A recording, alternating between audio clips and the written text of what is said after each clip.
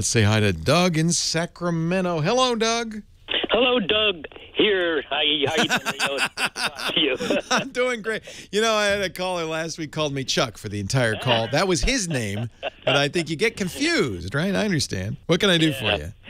Well, I am a student, and I've been taking a lot of After Effects and Premiere Pro classes. Awesome. And I've been using a 4-core i7 computer with 32 gigabytes of RAM, and the results of that, and it's been a PC, and have been fairly unimpressive. So I was, and actually in the process of moving something in 3D space in After Effects, I actually blew up the computer, and they haven't been able to fix it. So fortunately, Costco gave me my money back. Wow. So now, what was the brand of that computer? It was a Hewlett-Packard. Okay. They're not exactly, especially the ones you get at Costco, professional grade. Right. You learned that, didn't you? I did. So now I'm thinking, okay, I want to do it right this time. I don't want to have to wait forever to have something move while I'm sitting in front of the screen trying to do something. And I thought 32 gigabytes of RAM and all this stuff I had in it would be fantastic. Well, lots of RAM, but a lot of what you do in editing and with Premiere Pro is both CPU and GPU bound. So if you want maximum rendering speed, that's the thing that's slow is when you're doing the rendering. If you want maximum rendering speed, you want lots of RAM, you got it. 32 is plenty. You want SSD, you want a fast drive. So don't get a spinning drive. That HP almost certainly had a slow hard drive in it. Not even an SSD, not even a fast spinning disk, but a slow spinning disk. You want a good GPU, graphics processing unit, an NVIDIA or ATI Radeon card. I did have a GTX 980 Ti with Perfect. GeForce. That's really good. That's top of the line. You spent some money on this one. And then you said i7. The i7 is, you know, obviously the top of the line processor, but from Intel, but it varies depending, you know, they're different models. It can go everywhere from something like 2.5 gigahertz to almost 4 gigahertz per core, and then they have multiple cores, and then inside the core they have multiple threads. But probably the case is that the rendering isn't using all those different threads. So a faster single core might be faster than a slower dual core. Do you know what I'm saying? Instead of chopping the task up into half or 4, it doesn't do that. And so the fastest single core is going to make a difference too. Oh, okay. Because I was thinking of going to 6-core. Yeah, it may not. It may not. You know, and this one, mostly, it's my understanding that Premiere is GPU, but some of the tasks are CPU bound. By the way, I've been asking all of my expert friends, okay, is it GPU bound? Is it CPU bound? And they all hem and haw. And I guess it depends on what you're doing. But that is an important thing to understand. Is just the highest number. This is true in general, does not mean it's faster. So Intel, what happened with Intel is they hit a brick wall in processor speed. And they said, oh my God, how are we going to get people to buy new processors if we can't go past 4 gigahertz? That we just can't reliably go past 4 gigahertz. I know, we'll put 2 processors in.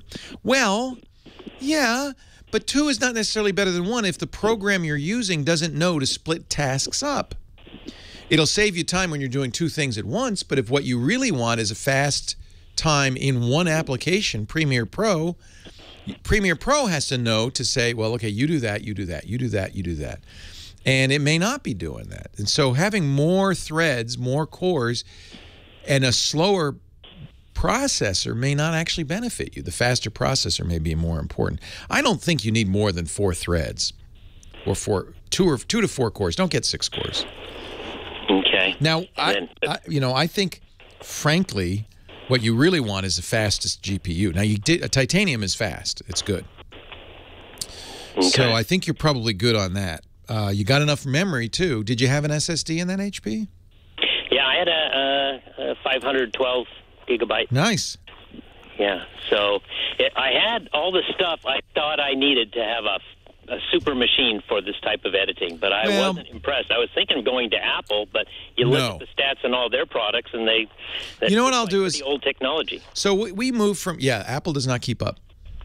Apple does not keep up. In fact, Palmer Luckey, who designed the Oculus Rift, People said, well, when are you going to do Oculus Rift for Apple? He says, when they make a decent machine. They don't put the latest GPUs in their machines.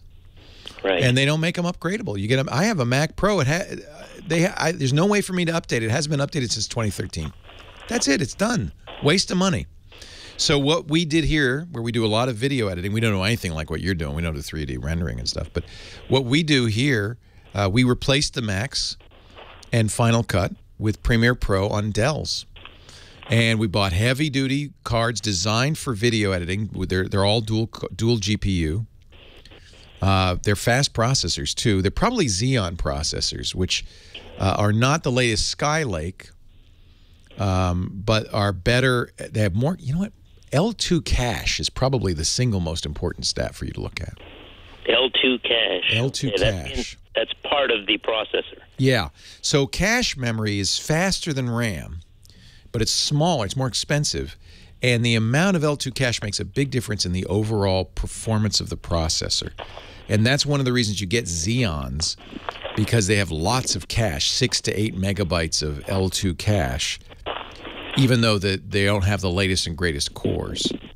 Okay. You know, I am not expert at this. I'll tell you one thing that you probably had problems with. HP is not known for pro-grade hardware. And if you buy it at a big box store, you're not getting the best. Look at Dell. Look at their pro-grade stuff.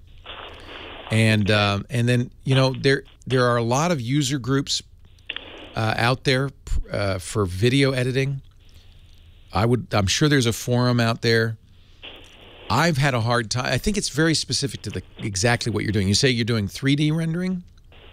Yeah, I'm doing all kinds of things that just seems to just stop. Yeah, we got Dell Precision workstations. And that was on the recommendation of our very talented IT guy. And we've had great results with that. Really, really good. They're rock solid, those Dells. So workstation's probably going to be a much more professional exactly. and upgradable. That's why it uses the word, and it's more expensive. But you paid a lot for that HP, I'm betting.